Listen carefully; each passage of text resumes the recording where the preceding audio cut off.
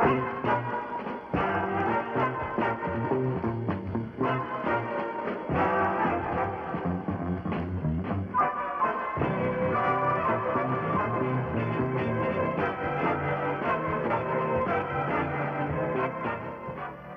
past years, whenever the number of passengers and the weight of luggage reached the maximum load-carrying capacity, the car developed a common automotive problem known as tail-end droop. Motorists experienced poor ride quality and vehicle handling characteristics since severe contact with the bump stops occurred more frequently. They also risked scraping rear body overhang when entering or leaving steep driveways. And of course, headlights were forced to direct their beams on everything between the road and treetops. But good news, Chrysler has beaten this tail-end droop with their new automatic height control system. Now, when this comfort and convenience feature is installed on a 1975 model and the car becomes fully loaded,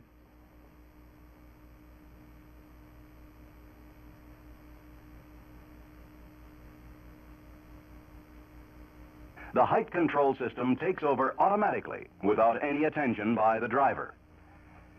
In a few seconds, the car body returns to the normal 3-passenger height position. Goodbye to problems with ride quality, handling, and headlight aim. At the heart of the system is the air compressor driven by engine vacuum. It's mounted to the left front fender just behind the headlight. Air pressure developed by the compressor is delivered to the small reserve tank, which is mounted forward of the left rear spring between the side rail and rocker panel. The brains of this system is the height control sensing valve. It's bolted to the underbody just forward of the rear axle. The sensing valve control arm and link is attached to this spring clip, which is installed at the inboard rear spring U-bolt. Changes in body height detected by this valve controls the amount of air pressure in these air-chambered rear shocks.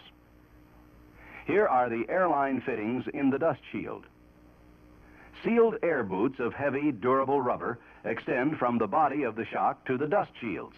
They mount the same as standard shocks. Now, here's how the units work.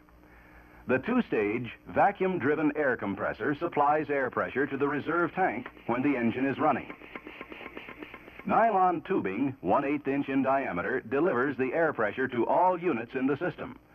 This special tubing can handle up to 1,000 pounds per square inch without bursting. Now, as the pump operates, a diverter valve trips back and forth as the diaphragm is pulled to the limit of its travel in one direction and then in the opposite direction. This diverter valve simply opens and closes ports, which admit atmospheric pressure to one side of the diaphragm and vacuum to the opposite side of the diaphragm. Diaphragm movement trips the diverter valve, which opens and closes a different set of ports. This reverses the application of vacuum and air on the diaphragm, causing the diaphragm to move in the opposite direction. The diaphragm is connected to a pair of pistons that produce a pulse of pressurized air and send it through tubing to the reserve tank. A primary piston compresses the air first. Then the secondary piston takes this pressurized air and boosts it to a higher level. When pressure builds up in the reserve tank to a level of about 150 to 190 pounds per square inch, normal engine intake manifold vacuum acting on the diaphragm is not powerful enough to overcome high pressure in the tank and tubing, and the compressor stops operating. Only when reserve tank pressure is lowered will the pump resume operation.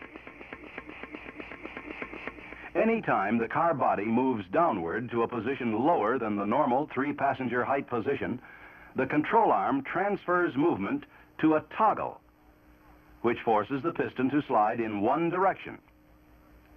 As a result, the control valve stem unseats the valve and admits pressurized air from the reserve tank to apply to the shock absorber feed line. Because of this, the shock absorbers start to extend. However, this action does not occur as quickly as shown. There's a time delay mechanism built into the sensing valve. Its purpose is to prevent road bumps or jouncing from making changes in car height position. It works very simply. Silicone fluid within this chamber slows down piston movement while the space between the piston and control valve stem permits the piston to slide a short distance before it moves the stem. This delays opening of the air passages up to 1 minute before the sensing valve either admits air pressure to the shocks or releases it. Therefore, rapid movement of the sensing valve control arm caused by road surface conditions does not affect air pressure within the shock absorber air chambers. Now let's continue to look at the action when the shocks raise the fully loaded car to the normal 3-passenger height position. As this occurs, the height control piston is forced in the opposite direction by the toggle.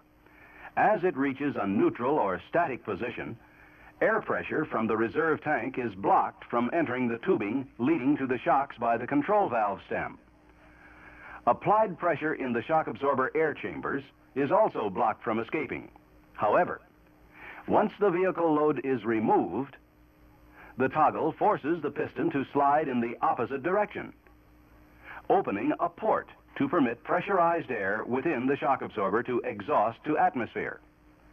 About 15 pounds per square inch pressure is maintained in the air chambers, keeping the rubber air boots slightly inflated.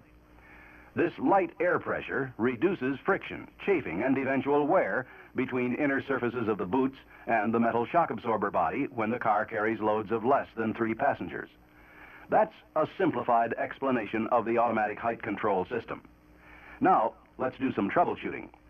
Regardless of the problem, first check for air pressure in the reserve tank. Little or no pressure can be caused by a number of things. Start with a quick check of vacuum at the air compressor. Disconnect the vacuum line from the pump body. Normal intake manifold vacuum is vital. If okay, reconnect. Then check the air filter to see if it's plugged with dust and dirt. Clean as necessary and reinstall. Now, to verify compressor operation, disconnect the small fitting.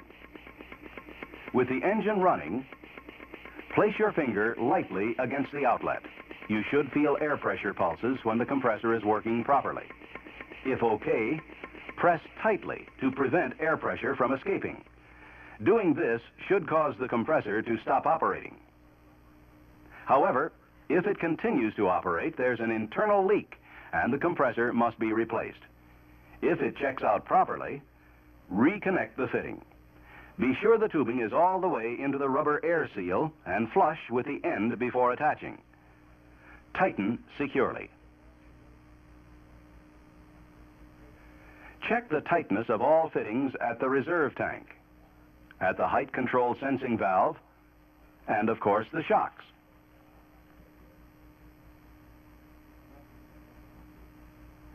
Charge the reserve tank with about 100 pounds of air pressure. If you suspect a leak in the system, apply a soapy solution to each air pressure fitting. It's possible to have a tight fitting and yet have the tubing separate or leak under high pressure. If you locate a leak, correct it before proceeding with troubleshooting. The T connection, other fittings, and the rubber boots at the shock absorbers should also be checked for air pressure leaks. Be sure the tubing is not kinked, does not rub against sharp edges, and all plastic clamps keep the tubing from making sharp-angled bends. To check height control valve operation, disconnect the U-bolt linkage clip from the rear axle by prying the rear section out, then the front section. Make sure there's at least 100 pounds air pressure in the reserve tank. Disconnect the air pressure tubing leading to the shock absorbers. Move the height sensing arm upwards. This simulates increasing the car load. Air pressure from the reserve tank should begin to exhaust from this outlet in about 1 minute. Some sensing valves may have a longer time delay. If air does not escape, lower the arm to the neutral position, and then back to the up position. Again, wait for at least 1 minute. If there's still no air pressure being released, the sensing valve assembly must be replaced. Reconnect the air pressure fitting leading to the shock absorbers. Then move the control arm upwards a few inches. Of course, be sure the reserve tank has at least 100 pounds pressure. Wait for the time delay mechanism to function. When pressurized air enters the rubber boots of each shock absorber, the car body should move upwards. If it does not, there's an internal leak in one of the shocks, or an air boot is ruptured or split. If the car body moves upwards when pressure enters the air boots, lower the control arm a few inches past the neutral or centered position and wait once again for the time delay to function. If the car body begins to settle to normal curb height, the height control sensing valve is operating normally. While you're in this area, make a quick check of the height control arm setting. Without any pressure on the arm, measure the distance from the center of the linkage grommet to the upper wheelhouse, inside the frame flange. Specs call for 6 1/4 inches. When it's out of specs, loosen the adjustment nut. The control arm will move freely up or down without changing the neutral position of the nylon block. Set the control arm to 6 1/4 inches as shown. Then tighten the nut to 45 inch-pounds. Recheck setting. Reinstall the linkage clip. Place the front section on the U-bolt and tap it into place. Then the rear section. That winds up our diagnosis. Now for a few important points. When an owner is having a weight-distributing, equalizing type trailer hitch installed, review the details outlined in the operator's manual and reference book. Of course, trailer loaded weight and tongue loads must not exceed the recommendations listed here. Overloading, with or without a trailer, will damage the system. It's not meant to increase the load-carrying capacity of the car. Remember, it's a great feature for 1975, but certainly not designed to change a car into a truck. And in order to keep the automatic height control system in tip-top condition, recommend a yearly inspection of these units. Doing so will help to provide dependable performance of this new comfort and convenience accessory.